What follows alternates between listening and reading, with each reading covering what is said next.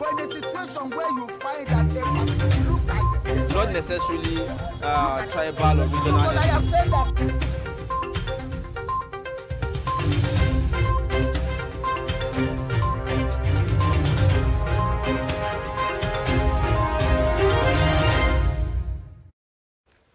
All right, thanks for staying. Time now to take a look at the dailies on Daybreak.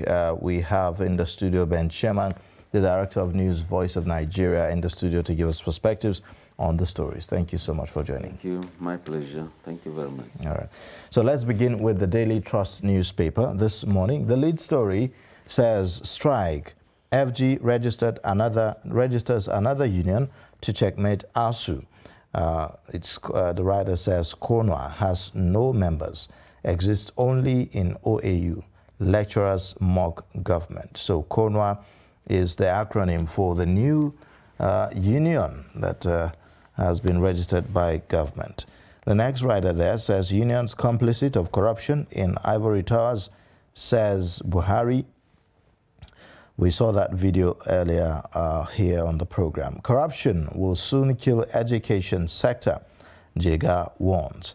You would also find pictorial there where the president is conferring integrity award on SP Ama, a police officer who we understand rejected $200,000 bribe. That's a huge amount.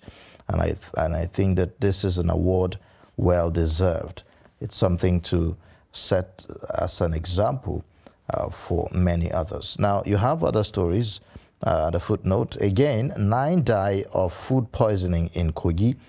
Buhari to present 19.76 trillion naira 2023 budget to National Assembly. INEC publishes list of governorship candidates. You also have other stories above the lead story. Petrol queues resurface in Abuja as marketers fault logistics. That's on page 24. PDP crisis. BOT to convene emergency meeting over Wike's position. That's on page 31. NNPC net profits leaps to 674 billion naira, sells 11 trillion naira oil in 6 months. Not forgetting that this is 475 days. We still have 11 schoolgirls of FGC Birni Yawuri in the custody of their abductors. Also, 1 student of Bethel Baptist High School, Kojama, 448 days after, still in captivity. So we pray for their release soon as possible. These are the stories on the front page of the Daily Trust newspaper. All right, now let's take a look at the Leadership newspaper. It has a lead story that says, 142 days to 2023 polls. Presidential candidates still struggling with intra-party issues. The first writer says, PDP BOT fails to end Atiku-Wike feud. NWC absolves self of wrongdoing over housing loot. APC governors meet to address grey areas in campaign council list. We're still working on campaign lists, says SDP, LP, and NNPP. Obi cries out over attacks, arrest of supporters. Still on the Leadership, we'll have another 9 family members die of suspected food poisoning in Kogi. Authentic national honors list out soon. This is coming from the federal government. Also, update on the floods. Olam Rice Farm rescues 3,805 victims in Nasarawa communities. And just above the lead story on the Leadership, PMB gets report on ASUU strike, says education sector stinks of corruption. And above that, revenue loss, federal government sues Zuckerberg's Meta, seeks 30 billion naira as compensation. And then above the masthead, NNPC declares 674 billion naira as profit for 2021. Also, Senate gives NLNG 2 months to pay host communities 18.4 billion naira. These are the major stories on the Leadership for today. All right, so let's take a look at the Nation newspaper this morning. The lead story there says, PDP crisis, BOT's move to unite Atiku.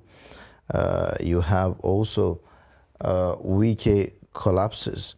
Then the other stories above the masthead says World Bank predicts 1% reduction in Nigeria's growth. Nigeria owes NNPCL 1.3 trillion naira, Kerry alleges. Police Commission okays dismissal of 7 officers. Pay rise coming for Lagos workers, says Sanwo-Olu. Then you have also federal government registers ASU's breakaway faction, Konwa. All right, these are the stories on the front page of The Nation. And on to the This Day newspaper. It has a lead story that says, this is coming from the CBN Governor Emefiele, rise in disruptive banking technologies disturbing. And just above that, coming from Aisha Buhari, my husband suffered from PTSD for many years. And above that, for second time in 45 years, NNPCL declares profit, rakes in 674 billion naira after tax revenues. And also, Buhari accuses ASU of corruption as federal government registers 2 new varsity-based unions. And we also have Sanwo-Olu surprises Lagos civil servants with salary increment. These are the major stories on this day newspaper. All right, let's take a look at the Punch newspaper. Lead story says 10 billion naira nomination fee scandal. IU chairs stormy meeting, orders NWC members probe. You have the riders that says National Deputy Chair, 5 others may face disciplinary panel over 122 million naira fraud refund.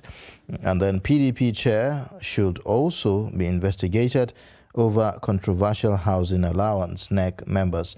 And the drama as BOT Rivers Governor meeting ends in deadlock, IU's aide tackles candidates forum. And then you also have other stories above the masthead. FG sues Meta over illegal ads, demands 30 billion naira. NNPC grows profit to 674 billion naira. Assets hit 16 trillion naira. 3 scientists win Nobel Prize for breakthrough in quantum physics. And then ASU knocks Ngige over factional groups registration. You will find also other stories at the footnote. NDA convocation. Oshibajo advocates local manufacture of arms and ammunition. Kanu mustn't die in detention. That's Ezehome, writes Buhari. And then 150 persons killed during Ikoyi prison attack, says witness. Hoodlums attack APC rally in Ibadan, injure supporters. These are the major stories on the front page of the Punch this morning. And finally for this morning, let's take a look at the Guardian newspaper. It has a lead story that says strike, federal government weakens ASU, registers rival union. And the first rider says, Gbajabiamila presents ASU's recommendations to Buhari. Another meeting tomorrow for final outcome. And beneath that, INEC clears Delta's Oborewori, omits Ogun PDP LP governorship candidates. Also, we have, again, PDP BOT meeting with Wike ends in deadlock. And also on The Guardian, 3 killed, 20 trucks burnt as soldiers attack protesting Delta youths. Youth take over Rivers community, banish chiefs for allegedly taking bribe from Shell. Also, NNPC announces second profit of 674 billion naira as assets hit 6.27 trillion naira. These are the major stories on The Guardian for today. All right, so let's get perspectives on some of these stories here this morning. Thank you again, Ben Shemak, for joining us on the Daybreak Show. Quite a number of stories, really, and but I think the one that is virtually in all the papers, we've seen this issue with ASU taking another dimension this time around. The federal government is registering another union, Konwa, and well, what do we understand? Why? What's the essence of this, really? Well, it is, there is a battle going on, and government feels it wants to break the monopoly and the ranks of ASU. And that's why it's registered this academic, let's say the academics, so to speak. And you can see that ASU is saying they are not bothered because they said that the new union is just AU-based. It's not national yet. But you see, you don't underrate opposition. When Nigerian Labour Congress was that strong, suddenly we saw that TUC was registered. Will you say that TUC has actually whittled down the powers of Labour Party, NLC? Well, it's left for them to argue, but I want to tell you that when they were together, you fight together, you succeed together easily. A situation where you'll be going to the left and the other one is going to the right, or one chooses to be stagnant, does not augur well for unionism. So I think that ASU, when is calling the bluff, if I were them, I won't call the bluff yet because we don't know what the federal government is doing. If government, begins to get, mark you, 2 new unions have been registered as against just ASU alone when it comes to the academics. So now that you have 2, it says a lot. So we expect that ASU should go back to its drawing board. Is it time for them to say, okay, let's swallow the humble pie and begin to, make it a bit flexible? Also, government is saying by tomorrow or Thursday or Friday, the president will meet again with the leadership of the House of Representatives, then ASU. Would there be some, some face mending? Can some people feel, okay, let's mellow down because we've seen that the signals are just not too okay. We also expect that people like Professor Jega should come in because they've been former ASU presidents. We expect former ASU president to come around. Even Adams Oshumole, who used to be with the NLC, are former leaders. These are stakeholders when it comes to unionism. Is unionism all about strike? When indeed we're talking of welfare of staff and the work environment.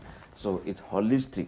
But when government can now control unions, what becomes of unionism itself? What becomes of agitations for welfare, for concerns by members? Incidentally, will I say government controls unions? Because you look at the labor laws. The labor laws allows government to register more any union and even prescribe some. So if the law is there and it has given that provision, of course, government can always see, oh, I can take, I don't know, the law has given me some powers to tow this site, So I would not say government is controlling the union. Rather, I will see that government is being explorative. But if you look at if you look at the timing and the reasons for registering this group, CODWA, and all that, would you say that that tendency is not there? Because government, I think, you see, government has also looked at it. 8 months. How many months left? A whole year, everyone educationally is down there. So if it feels that taking this kind of action, I'm not the spokesman for the government. If it feels that this is what they will take to ensure that universities are back, why not? And when you look at the way yesterday they access the education sector, the corruption that is permeating up, down, down, up, and every area in terms of education. But Mr. Sherman, before we go into that, I just want you to talk about something. While the negotiations are still ongoing, the federal government took ASU to court. While the negotiations are still ongoing, the federal government registered CONWA. Some persons will say the federal government is not also showing enough good faith in all of this. You see, Congress of University Academics that has been registered, I think that government truly wants to break the ranks. No, there's no two ways about it. And in the other mannerism where it hurriedly went to the industrial court and I said, look, you just have to go back to the classrooms. You can see that it will now take a very long time from industrial court. You go to on appeal, from this appeal to another higher court, up to Supreme Court, and you're talking of election period where some people will feel, look, election now is more important than unionism matters, depending on who is handling what. So I think that for government to have gone to court, and so that the court, crying before the court, that the university lecturer should be forced to the classroom, I think it was a wrong technique as far as I'm concerned. But if government again feels, okay, if that system, that one does not work, because at the point they said, withdraw your cries before the industrial court. Okay, now they are keeping it in abeyance and now registering this. They feel that it's a new tactic, and I think time has come, therefore, that some people begin to mellow down. Parents, everybody should look at that seriously. And also, government seems to be, or I would say the president is shaking tables, going by his speech yesterday at this award conferment ceremony that was, no, not the award, the ICPC event that held at the State House in Abuja, where he conferred this award on SB Ama. He's, you know, I would say, well, these are allegations, and also at the same time he's, you know, indicting members of the university community, where he mentioned quite a lot. And we know that those things, they do happen, you know, but the timing and all of that, is this to blackmail?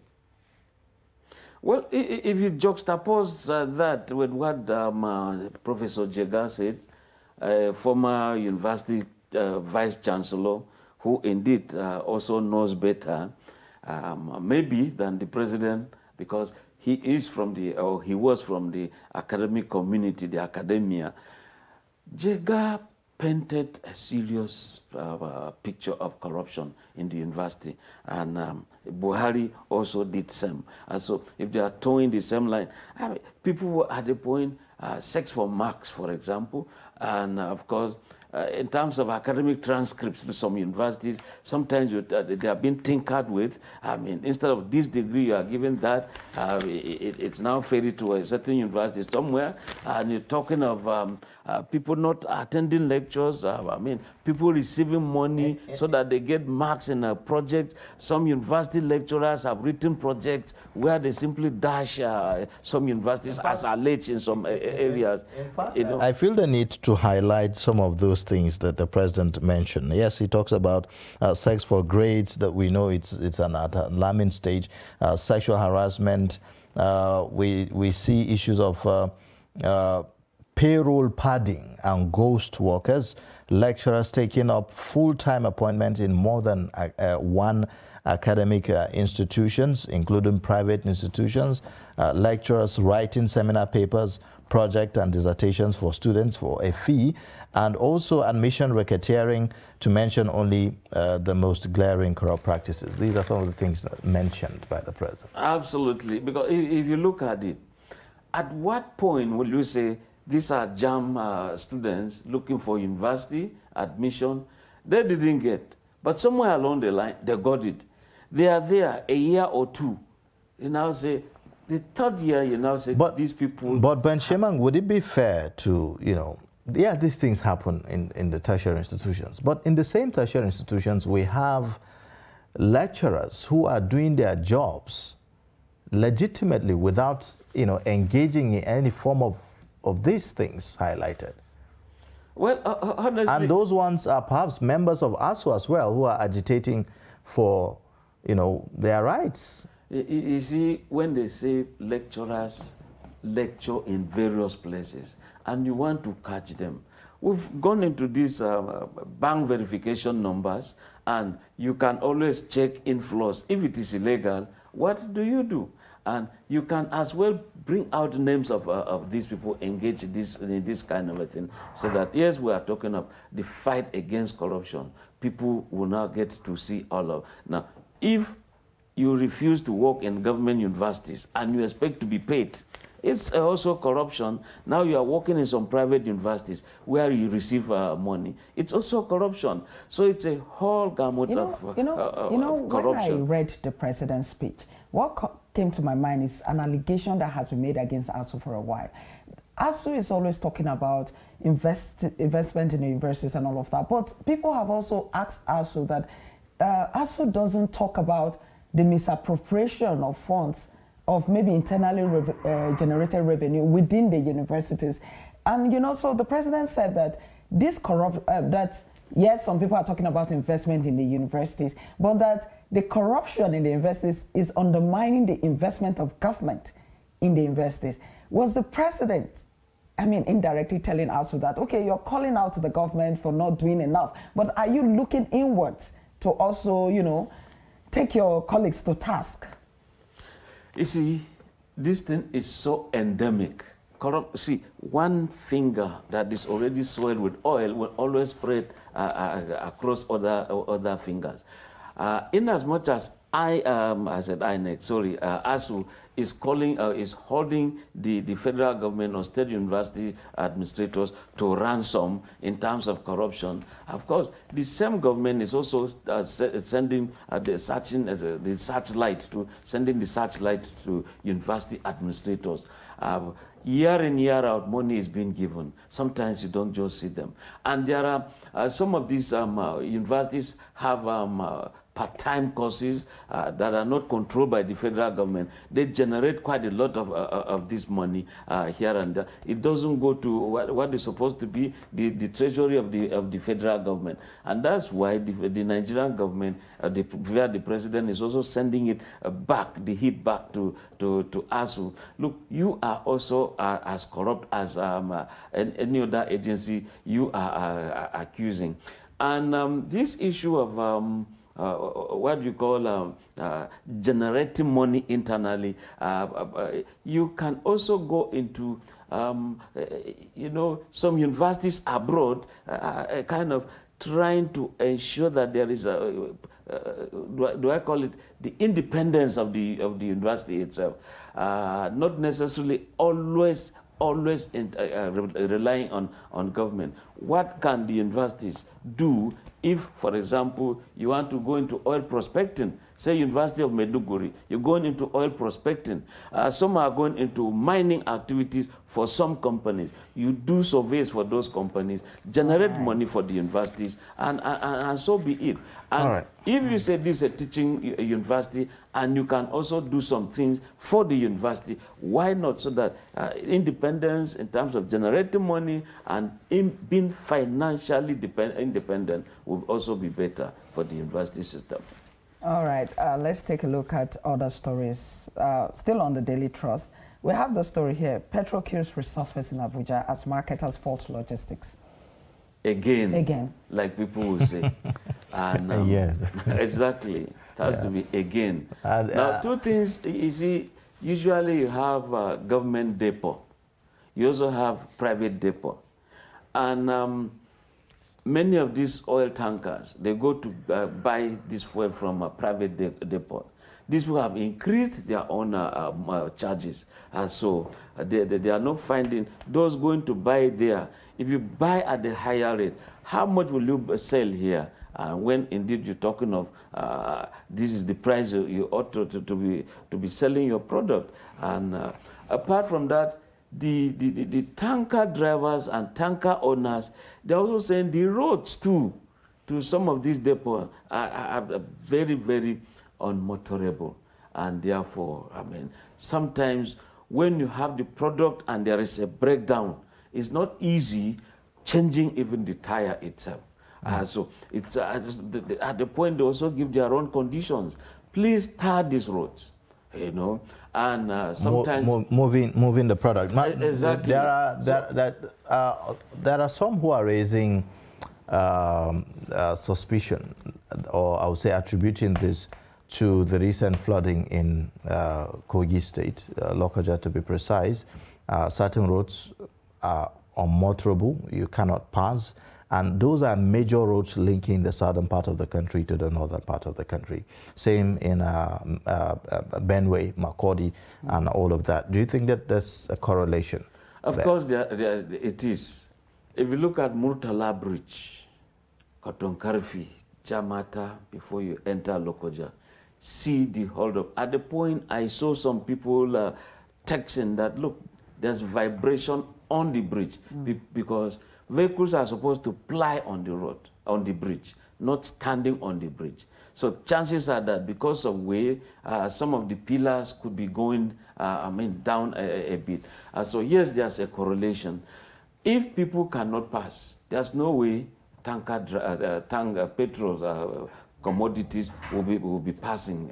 It's not possible. And of course, look at the motto of Lokoja, Kogi State, confluence state. I mean, the two major rivers joined there.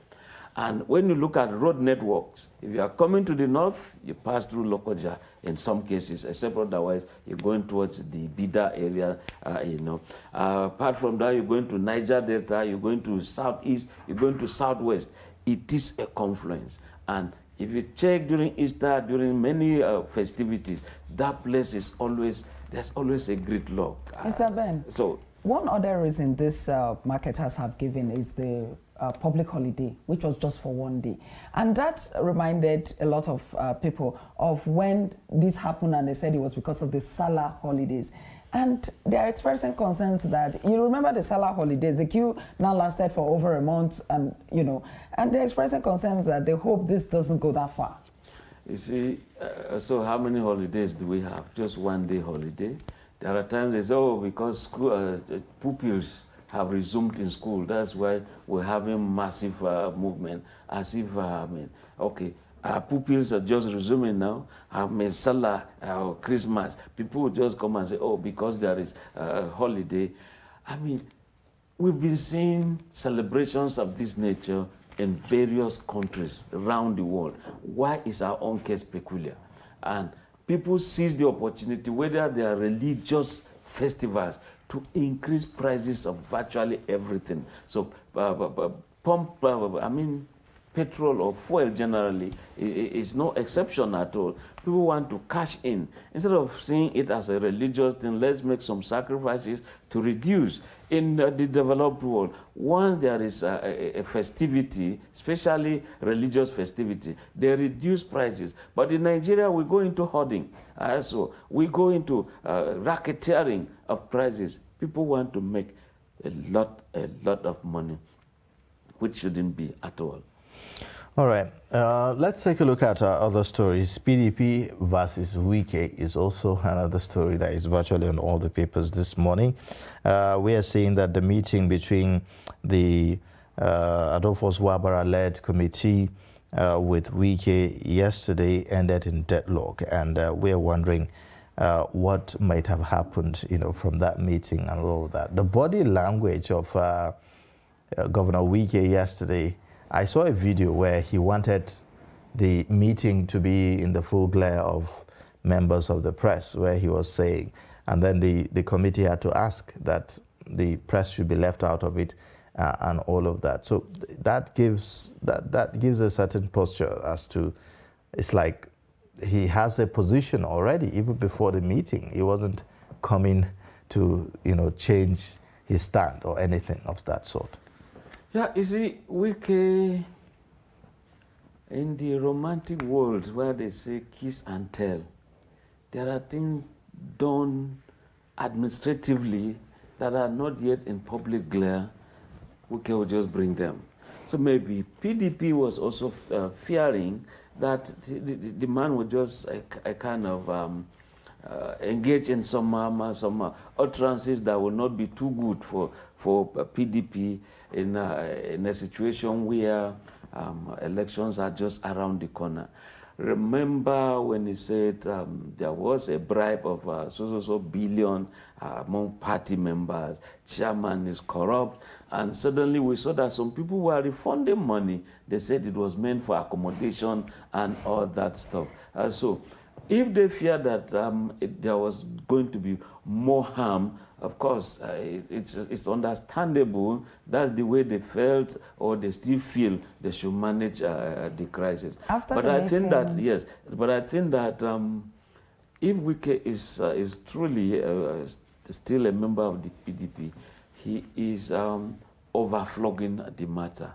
People have followed him for too long, but at the point... But they followed him, but no one seemed to be doing, considering what his position is, with all the following and with all the negotiation. Yes, but you see, he should also be mindful if the majority is always begging. Well, after at the the point, meeting, some people can call the bluff. After the meeting yesterday, the chairman of the BOT, acting chairman Adolphus Wabara, said they now have a better understanding of the issues. That's what he said. And that based on that, you saw the headlines that they're going to call an emergency meeting. Is it possible that the end of the crisis is near?